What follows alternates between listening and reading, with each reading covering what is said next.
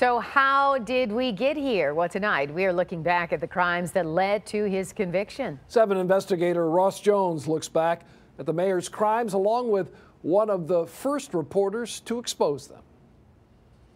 Whether Kwame Kilpatrick's 28-year prison sentence was excessive or fair will be debated, and it should be. But what is not debatable tonight is the depth of his corruption and the damage it did to his city.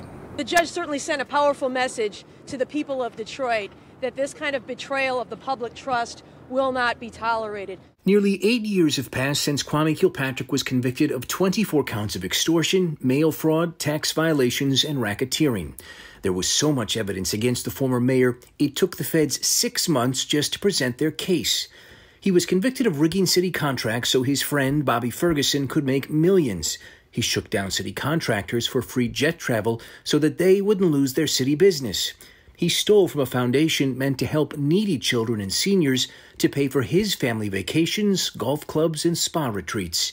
And even after he was convicted, Kilpatrick never took responsibility or showed remorse. Those things were wrong. They were wrong, admittedly. Even his most ardent supporters who helped secure his commutation don't make excuses for Kilpatrick's behavior, but they do insist his lengthy sentence was based in part on his race. I believe he's atoned for that. I believe he has paid his debt to society for that. He can't practice law anymore. He will continue to pay. How did Kwame's supporters pull this off? I mean, I just can't imagine the conversations that must have taken place that talked Trump or any of his people into thinking, yeah, this is a good idea. Former Channel 7 investigative reporter Steve Wilson followed today's news on the former mayor he helped expose. So much of the misconduct Wilson uncovered was ultimately used to convict Kilpatrick in 2013. The numbers that you hear tossed around about how much he stole brought that city to its knees. And it's going to take years. You know, I watched Detroit and it's doing a great job of coming back, but it's got a long way to come.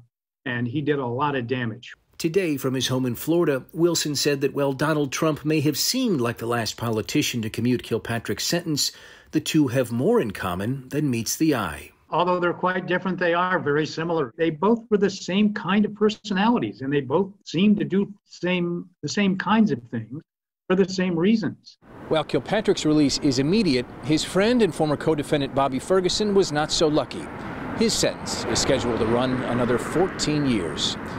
We're in Detroit tonight. I'm Ross Jones, 7 Action News. All right. Thank you so much, Ross. A Michigan man charged in